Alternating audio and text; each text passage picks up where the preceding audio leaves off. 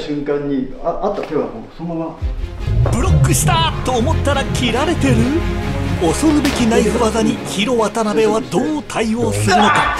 いやすごいですけどヒロ先生激しすぎません？スゴ技を食らいまくる石井東郷先生、大丈夫なの？もういつも通り。本当普通です。当たり前。今日はジークンドー指定が見せる激烈技の数々。ところでヒロ先生、ジークンドーには組手のような対人練習はあるのですか？タッチゲームっていう僕が作ったんですけど、要するに簡単にこうスパーリングなんですけど、もう本当に自由にこうやるなんですけど、こういった中でお互いに技をやり合う。軽く振り合い。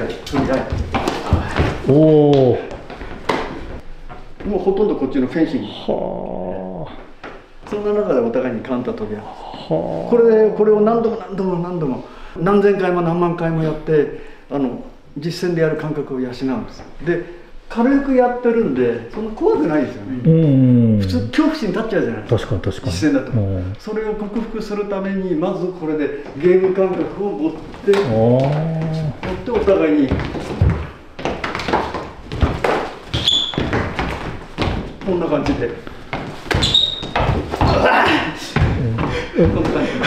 これに慣れてきたら防具をつけてグローブをつけてスパをガチンコスパやるんですね。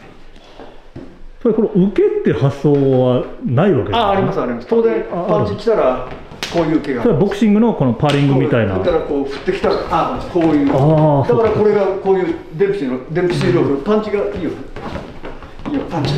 なるほど。い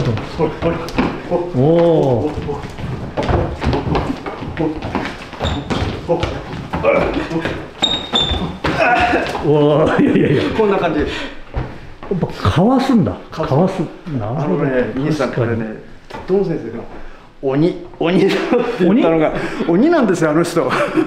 鬼1対1のレッスンで本当に鬼。ブルース・リーのレッスンも鬼だったんですよ。それをそのまま僕にやってきてる。テッド・ウォン先生は日本のセミナーではとっても優しかったそうですが、アメリカでは全く違ったのですか？セミナーのやっぱ顔とは全然違う顔を持たれていて、プライベートではもう本当にめちゃくちゃ厳しい。例えばミット持ってて、パーンって言ってバコーンって打って終わりなんですけど、たまたまミットだとしてバーンってやってこうなんですけど、やった瞬間にパーンであっって積水反射ですよ。普通あってなるじゃないですか。なりますね。普通こうなるんですよ。普通なんですよ。積水反射なんで。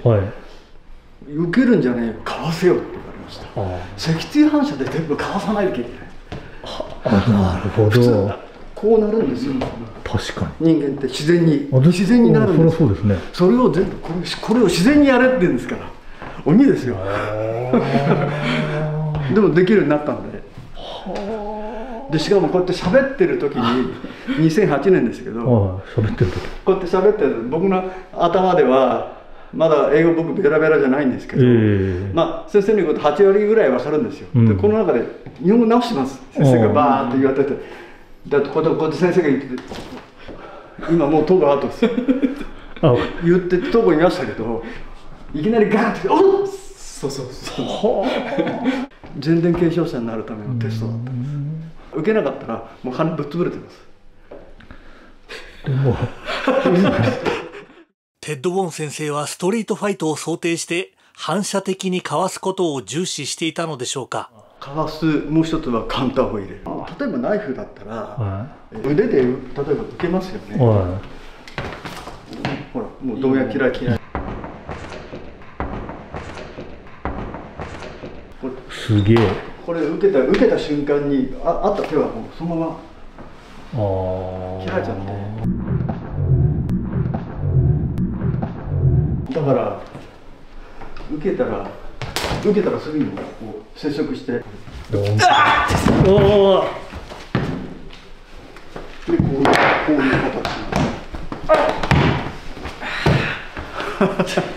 先生やりすぎじゃないですか今の。いや、これぐらいでいつも教えてます。本当？石井にはこれぐらいで教えないとレベル上がらないんで。他の弟子は当然ある程度は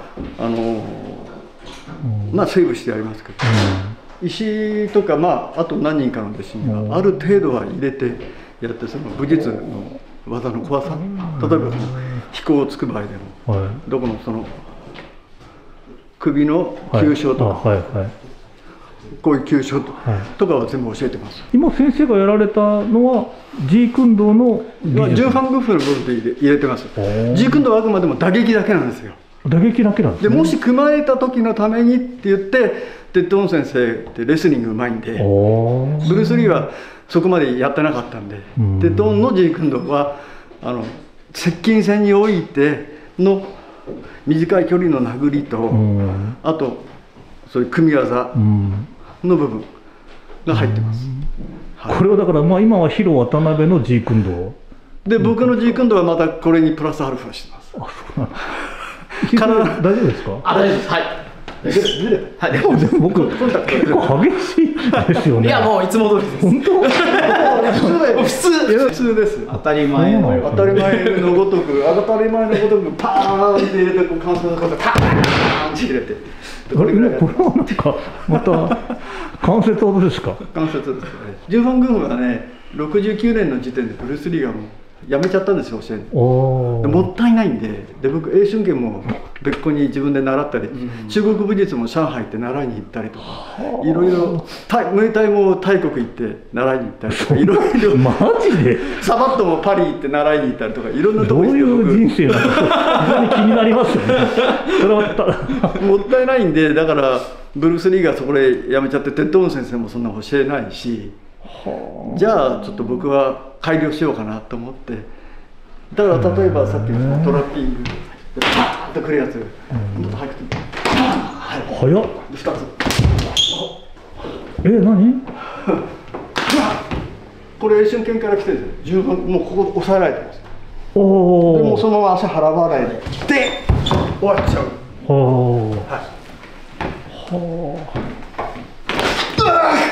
っていうこういうカウンターも。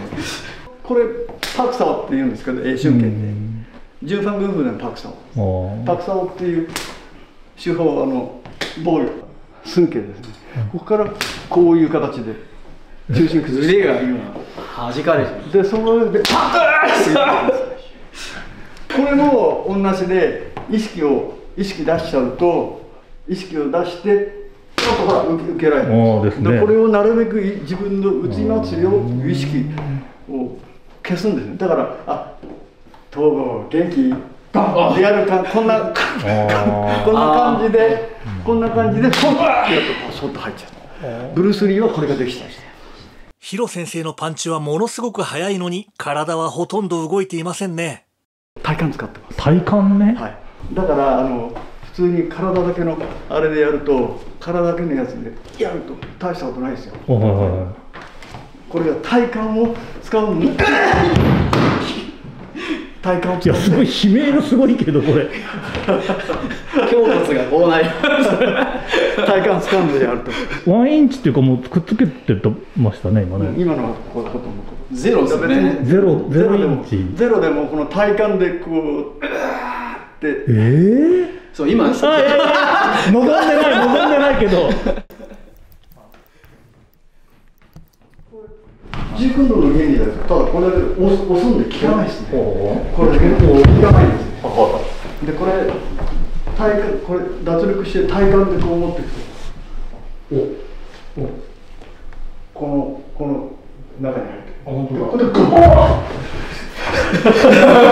もし組まれちゃったら、でこうお互いにまずこうやってて、いきなり組んでくる。組んできた人が入れてる。でそのままその時ですか。こういうものも石井先生に受け継がれていってるわけですね。これはブルース・リー海藻もテッド・オン先生もあんまりやってなかった部分かな。だから僕のジークンドーとジュンファン軍符の部分で、さらにそれをこう発展させた部分ですね。要するに身体スペックを上げるためにどうしたらいいかっていう稽古を結構考えて、それで身体当然上がってくるわけですよ。それをまた伝える。黒帯ワールドジークンドーシリーズ2023、まだまだ続きます。お楽しみに。エブリワンイザヒーロー in 黒帯ワールド。黒帯ワールドでは誰もがヒーロー、もちろんあなたも。それではまた黒帯ワールドでお会いしましょう。